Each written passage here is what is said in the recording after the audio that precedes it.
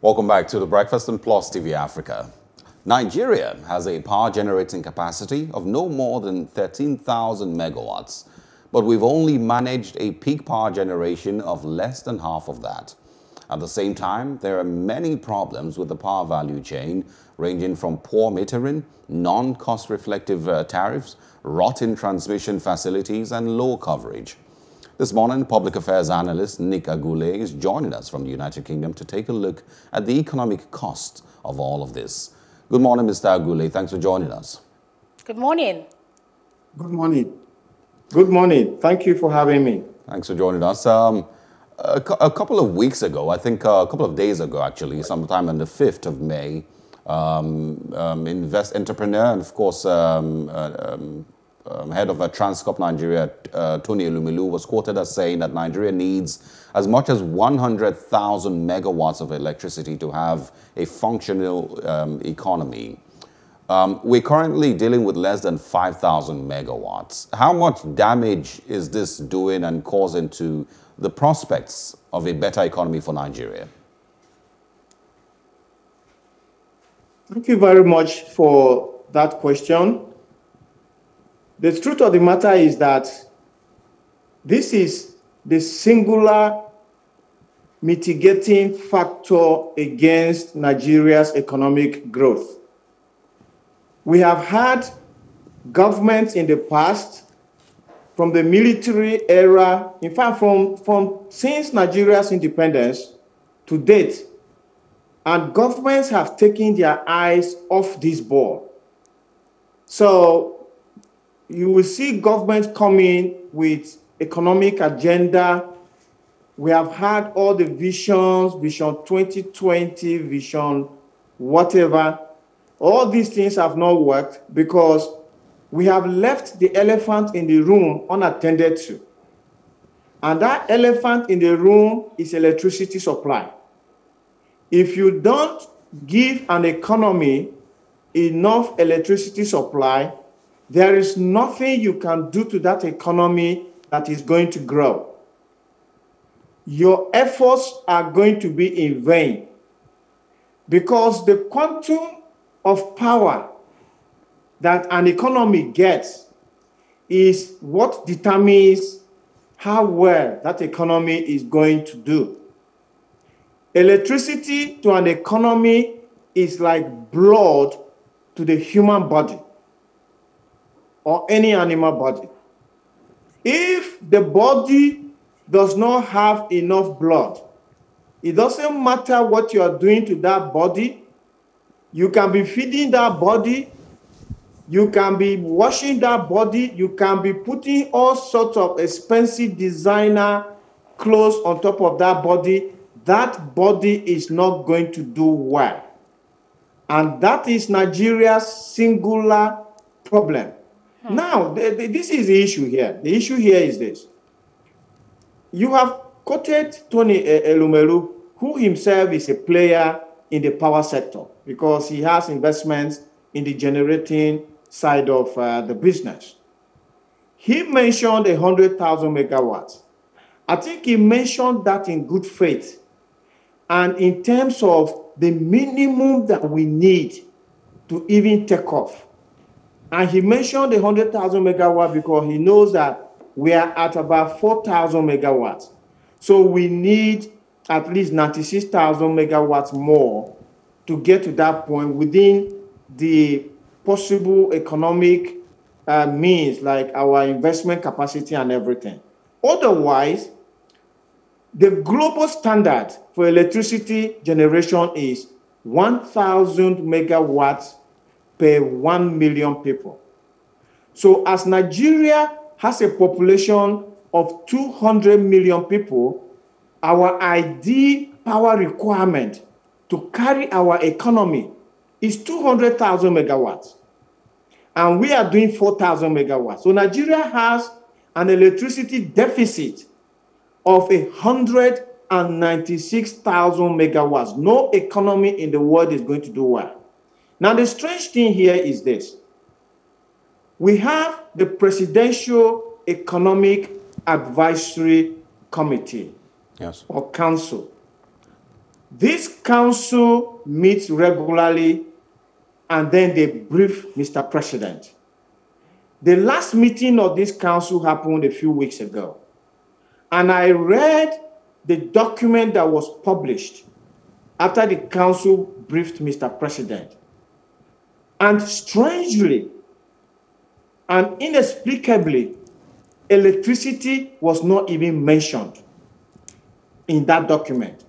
The word electricity comes only once in the document, and it came because the council recommended to Mr. President that the PIB, which is the Petroleum Industry Bill, should have only one regulator, just as the electricity sector has one regulator in NERC. That was the only time electricity mentioned.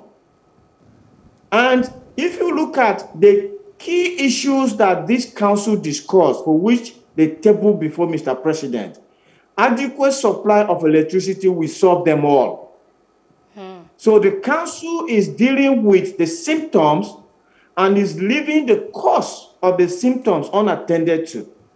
All right. I can give you a further breakdown of the high-level issues that the council discussed. They talked about COVID, they talked about inflation rate, they talked about unemployment rate, and then they talked about our external reserves, and then they talked about the rising cost of food. Okay, All Mr. right. Agule. And then the council said, Mr. Mr. Agule, sticking with this power issue, yes, we appreciate that you've given us a sense of just how much power requirement, is important for our economy to thrive. But looking at the power deficits, we know that Nigeria is one of the most underpowered nations in the world. Over, 80 million people in Nigeria lack access to power supply. So I want you to give us a sense of what this power deficit is costing us, in terms of the economy, greenhouse gas emissions, and all of that. So this power deficit is what is the nail on the neck of Nigeria's economy. And if I just tell you, let me just launch the point about what engaged the attention of the Presidential Economic Advisory Council. Inflation, for instance, engaged their attention. But if our economy does not have enough power, it's not going to produce enough.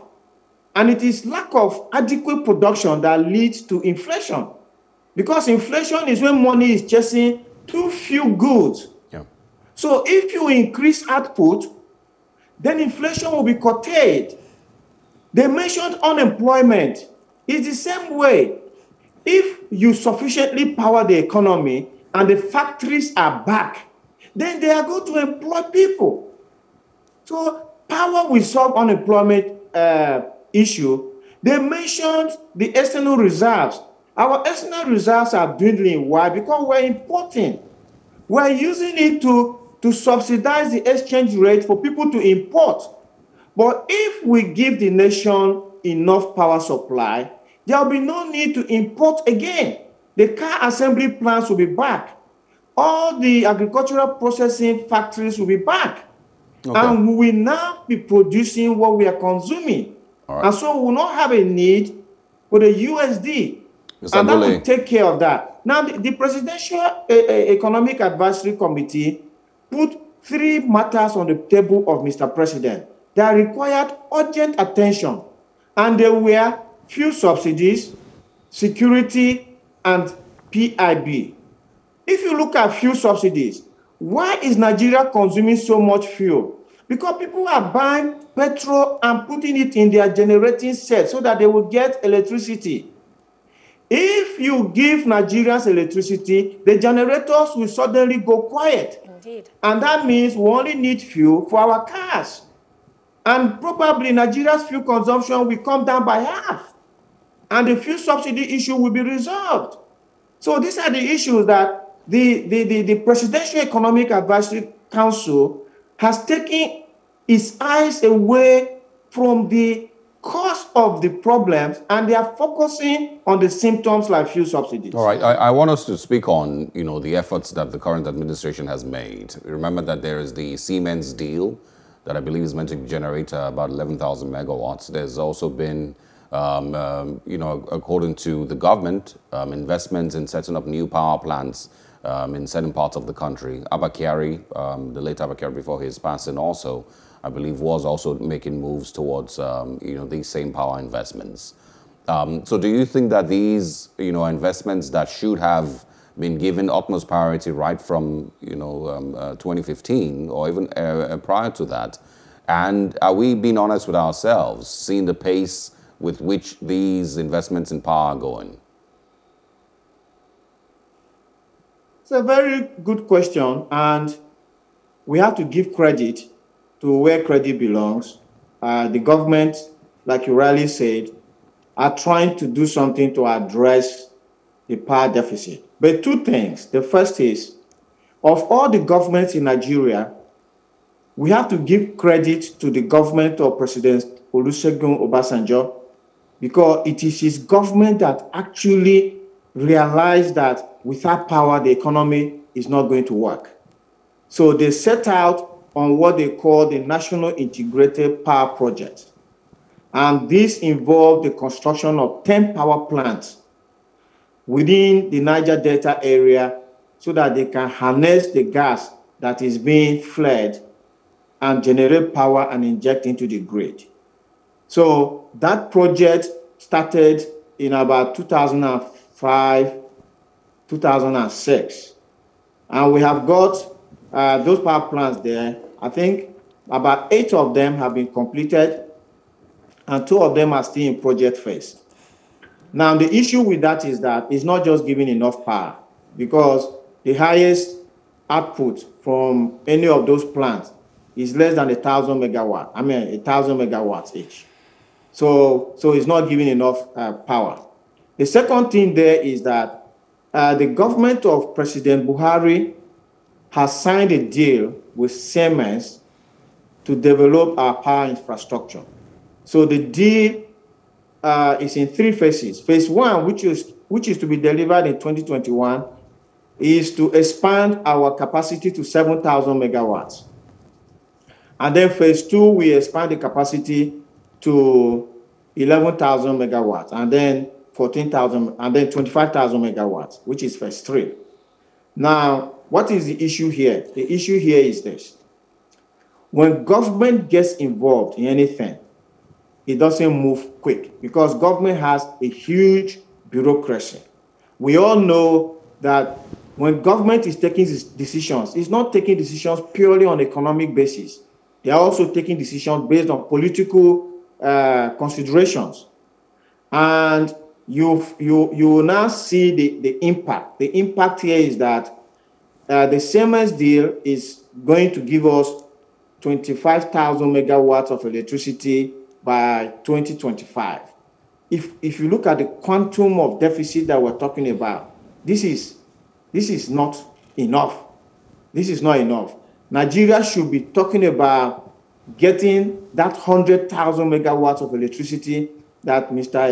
Elumelu was talking about in about 5 years, and it can be done. And how can it be done? It will be done if the government decides to do what happened in the telecommunications sector, in the electricity sector. So let me give you the statistics. In the telecommunications sector, the government had a company called NITEL, and NITEL was the sole provider of telecommunications, which is what we are now experiencing in power. Under NITEL, we had 400,000 lines, telephone lines in the country. The GDP contribution of telecoms to the economy was 0.1%. The total investment in telecommunications was $50 million. Fast forward to privatization, where MTN and Co. were invited to come in. From 400,000 lines, we are now having more than 200 million telephone lines in Nigeria. More than 200 million active telephone lines. From an investment of $50 million, we are now having $70 billion invested in Nigeria in the telecom sector by the private sector. From a GDP contribution of 0.1%, we are now having a GDP contribution of 15% by the telecom sector in the Nigerian economy. 15% GDP contribution is more than oil, which is what a lot of people may not even know. And when government was sinking money in NITEL, year in, year out, government was sinking money in NITEL, and yet NITEL was not providing telecoms, but were providing excuses. Today, the government is not spending money. Rather, the private sector that is running the telecoms is paying money into government coffers. So telecoms is one of the biggest sources of revenue into government coffers. And when NITEL was collecting money from government, they could only provide these 400,000 lines in the major cities and towns in Nigeria. The private sector has taken telephone to every remote village in Nigeria today. And the customers are paying far less. Okay. If you permit me to give you a personal example, when I married my wife, she was in Abuja and I was in Warri working in the oil industry. So when she relocated from Abuja to Warri, where there was no NITEL mobile telephone, I took her NITEL mobile telephone, which we used to call Not 9 Not, to Abuja on one of my trips. I sold it for 150,000 naira more than 20 years ago. Think about that. And today, Nigerians are activating their SIM cards for almost free. And they are making calls for 10 naira or thereabout per minute, which is not what we obtained with NITEL. Yet government was sinking money into NITEL. And now if you look at the employment generating capacity of telecoms, from the direct jobs that these companies have recruited Nigerians and they are working for them, to those selling recharge cards, to those who are contractors servicing the industry. Mr. Agule, so you're saying what that happens when the government leaves the sector to the private sector? Yeah, so you're saying that we should fully privatize the power sector. And that includes generation and transmission and distribution. From generation to transmission to distribution should be totally privatized in the same way we did telecoms. Because if you look at the power sector right now, the government privatized the generation, but the government is holding on to transmission, which is the bottleneck. So when the generation companies generate power, they cannot even evacuate the power because the transmission is not there. We were on this program a few days ago discussing about the transmission system collapse. The transmission system is collapsing frequently because it is not robust enough to carry the power that is being generated. All right, Nick Agule. If you give too much power into the system, it will collapse. We would like to end the conversation here. It's a very important conversation, and we hope that the NEAC will, of course, advise the president adequately, and we'll move in the right direction. But thanks anyway for your time. Yes, thanks for speaking with us this morning. Thank you very much. It's a pleasure always.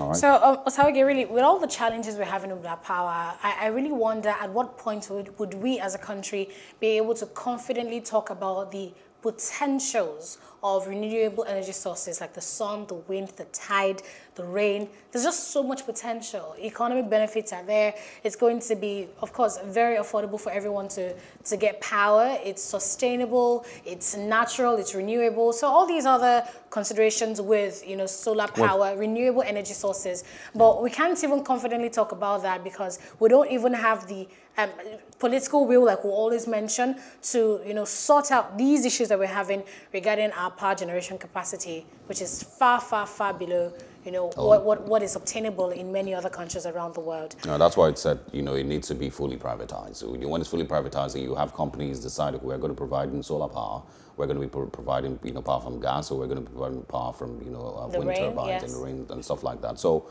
until then, you know, we're going to continue to do this dance in the naked dance in the market. And waste time achieving absolutely nothing, or just very little. This is where we wrap up the breakfast for this morning. Thank you so much for sharing your Tuesday morning with us. If you missed out on any of these conversations, remember to join us on our social media platforms. It's at Plus TV Africa on Facebook, Twitter, Instagram, same with our YouTube channel. Yes, I am Anetta Felix. Thank you very much for staying tuned. And I am Usao Gi Ogbawa.